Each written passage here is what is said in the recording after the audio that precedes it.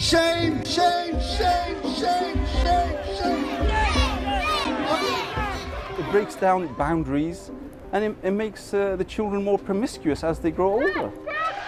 The row over the teaching of relationship and sex education in Birmingham primary schools could be seen as an inevitable clash between liberal values and religious conservatives. We are having our children come home with material that contradicts our moral values. Parents are very angry. The protesters tell the media they're not homophobic, but Newsnight has seen evidence that offensive material is being shared on private message groups. With all due respect to that, that is somebody's individual opinion. And we've seen evidence that campaigners opposed to sex and relationship education are now coordinating nationally. They're holding regular meetings and lectures, and some are supplying templates for complaint letters that are being sent to schools across England. Say no to undermining parental rights and authorities. The protests in Birmingham started because of an equality programme called No Outsiders. The lessons are about embracing differences, including race, religion, gender, age and disability, as part of the legal requirement to comply with the Equalities Act. But it was specifically the teaching around LGBT issues and storybooks featuring same-sex families which drew criticism from the mainly Muslim parents at the school. They feel their religious values, which are also protected under the Equalities Act, are under threat. Amir Ahmed is one of the protest organisers. It's not about gay, lesbian rights and equality. This is purely about proselytising a homosexual way of life. So it's interesting that you use that word, proselytising. You've also said that this is about indoctrination and recruitment. Do you think children can be recruited to be gay? Well, you can condition them to accept this as being a normal way of life. And it makes the children more promiscuous as they grow older. So you think that by being taught these lessons, children will possibly become more promiscuous? Absolutely, yes. And potentially gay when they wouldn't have been before?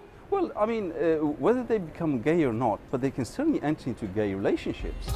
These parents... By March, the campaign Amir was a part of had been successful in suspending the No Outsiders programme from 7 Birmingham primaries. But we're going to have it abolished in every school in Birmingham, every school in the country. But daily protests are still being held outside another Birmingham primary school. Anderton Park doesn't teach No Outsiders, but they do have some of the same books. So they're telling you to step down? Yeah. Well, that's been one of the chants for a while. This is tough to hear this every day. When we came back after Christmas, we had a couple of parents just asking sensible questions about, I've heard you're going to be teaching children about sex, pornography, gay sex. Is that true? And then I had a meeting with a mum, and she brought along a member of her family, and things changed from then. 2 days later, there were leaflets being handed out, things saying they're lying to you, there's a gay ethos at this school. And we learned that a lot of these letters that we were seeing in leaflets were almost downloadable from the internet because they were almost identical to other schools as well. So who is behind the protests at Anderton Park? It's this man, property developer Shakil Afsar. His children don't go to the school, but he says he got involved after his sister Rosina became concerned. My son came home with a book about transgenders, a boy that wants to dress up as a girl and he wants to have tea parties and it's okay to do that. Shakil uses a WhatsApp group to coordinate the daily protests and has been supported throughout by Amir Ahmed. They have put parents into the bracket as if we are homophobic. That's far from the truth. All we are concerned is we are having our children come home with material that contradicts our moral values that we are trying to instill in our children. But while Shakil says he and the other protesters are not homophobic, Newsnight has had access to a WhatsApp group administered by Shakil with over 150 members, where people who appear to be parents are openly exchanging homophobic messages. Here are some of them. I'm totally against any type of gays and lesbians. Astagfirullah, God help me. What is the dunya, the world, coming to? Later, someone refers to an interview with a bisexual person as a dirty, filthy excuse for a human. I put some of these messages to Shakil. Just before 7 o'clock in the evening, this person says, "I believe Clarkson is a dyke. Does anyone agree?" What do you think now, of that? Again, if you carefully monitor and if you look at that whole conversation in a full context, I will have clearly said that any comments towards the head teacher personally are not acceptable. There's another message here which I think is actually by one of the other people who leads the demonstrations outside of Anderton Park. It's not natural, it's the shaitan, the devil's way, to trap humans into a sinful act and follow their desire. Yeah. That's on the group that you're leading.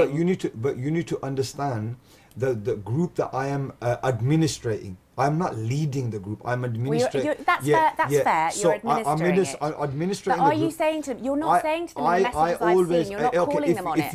If you refer to some of my messages, I'm sure. I have seen some of your messages. So if you refer to some of my messages, I always maintain respect for all. But you need to understand that every parent, the further they're pushed out, the more they'll become frustrated, the more that they'll start to develop misconceptions, and the more bigger the problems become. Newsnight has seen that Shakil is also a member of other WhatsApp groups which share information and material about campaigning against sex education. And across the country, it seems this pattern is being repeated. On the surface, it might seem like the protests in Birmingham are down to a peculiar set of circumstances, a particular group of people or a set of lesson plans. But with the law on relationship and sex education due to change in England next year, Newsnight has learnt that there is in fact growing opposition to sex education and LGBT equality teaching across the country, including here in Bristol. And much of it seems to be being encouraged by groups of religiously conservative Muslims. Alia Hussein has been working with Bristol City Council on a strategy to try and calm parents' growing concerns. There is definitely concern and anxiety from parents, and head teachers have told me that they have received letters from certain parents who are very worried about the introduction of the curriculum.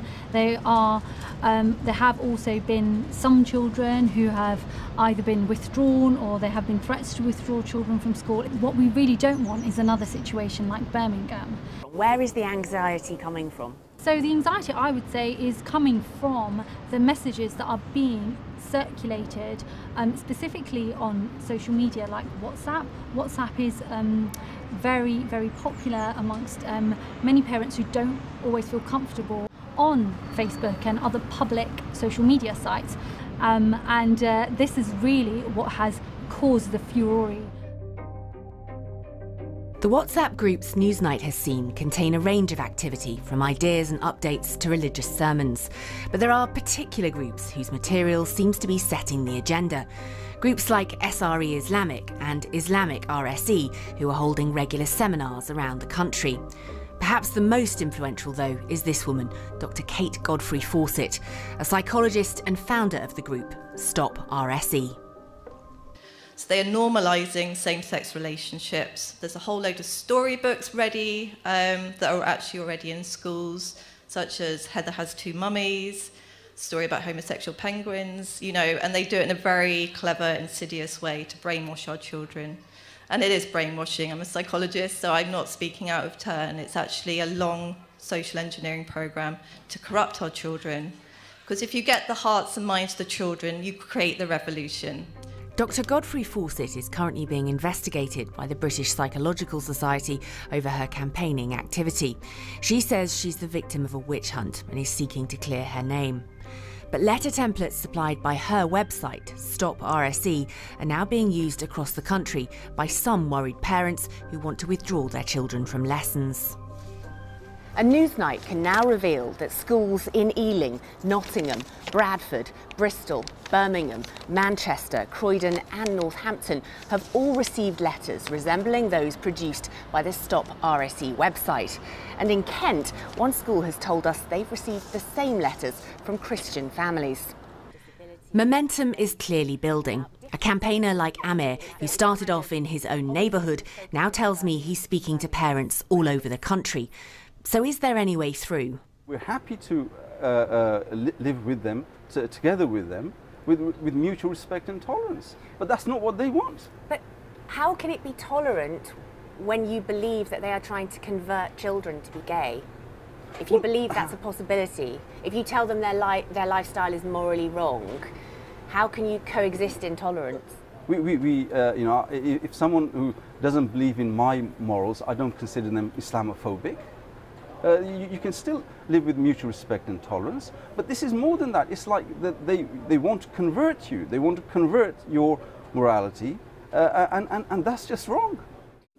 Is there a fundamental clash between religious values and equality teaching? Absolutely not. I think it's very dangerous to go down that road. Once you start saying things like that, it becomes about us and them, and these artificial lines are drawn between religious and secular society, or freedom and equality on one hand and religion on the other. That is absolutely not the case.